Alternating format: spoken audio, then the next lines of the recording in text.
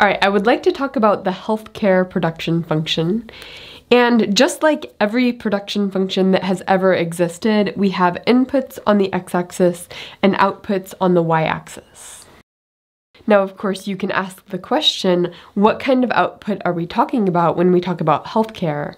And in general, this is going to be a theoretical concept called the quality adjusted life year.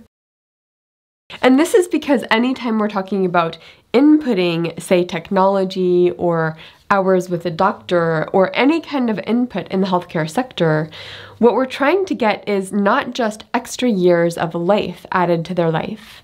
Because a lot of technology, and maybe even most technology in healthcare, doesn't add years to your life.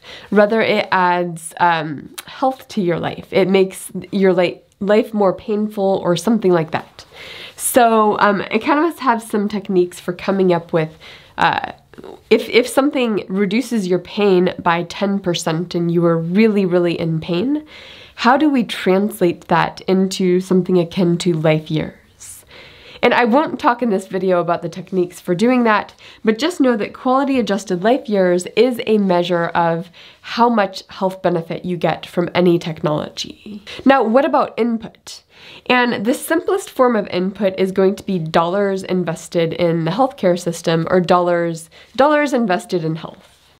Now, this health production function has the classic shape of a production function, and this shape is always driven by the fact that when you're making decisions about what to buy with your health, you're going to choose the most important things first, the technologies or the dollars that add the most to your life or reduce your pain the most, and then once you've spent money on those, then you're going to the second most useful set of things. So the way of really thinking about this is to brainstorm health technologies or healthcare providers. Just come up with a big brainstorm. And then you rank those things according to their cost effectiveness, or according to how many quality adjusted life years does that bring per dollar invested. Okay, so we have 6 possible doctors that you could hire, and the way I'm going to approach this is to imagine that you are a healthcare administrator in a rural town that doesn't even have a hospital, it has no healthcare. And you're trying to figure out if you have enough money to hire one doctor, who do you hire? And then after that, if you have enough money for a second doctor, who's the second doctor you hire? And to come up with that ordering of the order in which you'd hire new doctors into your clinic is going to depend on the value of each doctor according to the added quality adjusted life years for that population. So here we've got an OBGYN, a prenatal care doctor, or they deliver babies and women's health, etc., etc. We've got an oncologist, a cancer doctor, a general practitioner, a doctor who just sort of does everything, a dermatologist, a skin doctor, pulmonologist, lung doctor, and a podiatrist, a foot doctor. So I'm going to come up with a ranking of these doctors in terms of quality adjusted life years per dollar spent on the doctor. Okay, so I ranked the general practitioner first, meaning if you could only hire one, it's going to be a GP.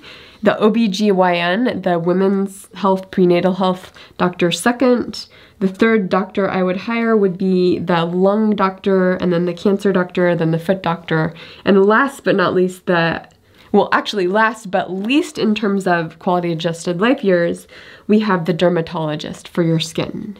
And of course, that's my opinion about these, and a lot of what economists do when they come up with cost effectiveness numbers is argue about these numbers. Like how much of the pain from foot problems, how does that pain translate into quality adjusted life years?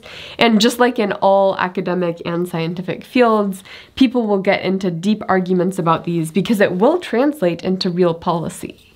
But the point I'm trying to make here is you're going to map these onto this. So you're going to say, okay, if I can only hire one doctor, that's going to be a general practitioner, the GP, and that value added in terms of quality adjusted life years for the population is about that much.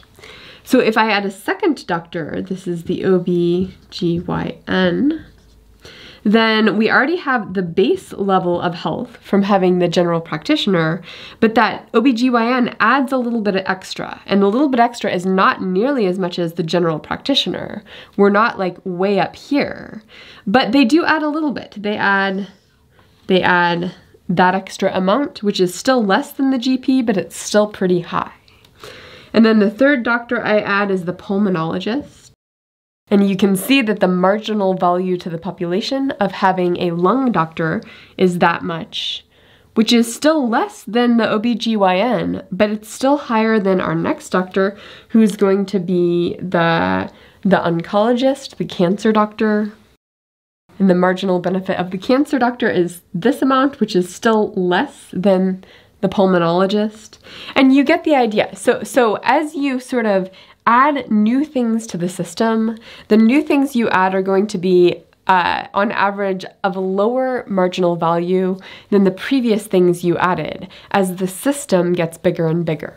So because you rank order treatments or doctor types or whatever according to cost effectiveness, you are going to get this diminishing marginal shape to your production function. Now here I did this with doctors. We could have done this with technologies.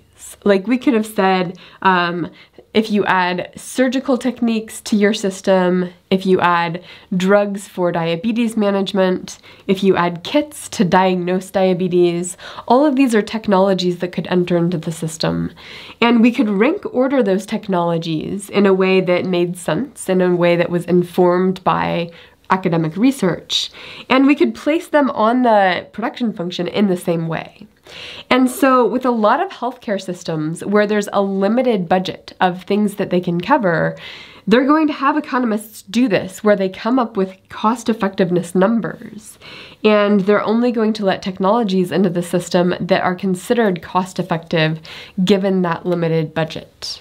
And one of the problems that avoids is, you can imagine if you have a bunch of technologies lined up in order of their effect on health on this axis, then that's optimal.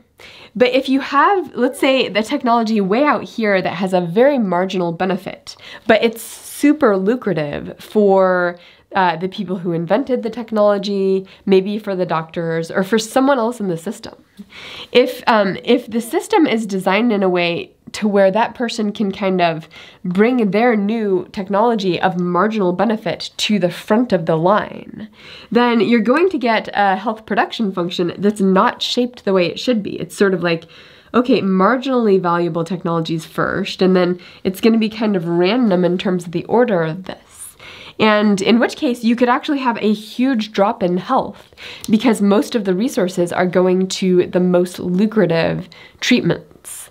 So that would be actually one of my arguments why it makes sense for a system that's ethical to pay attention to cost effectiveness.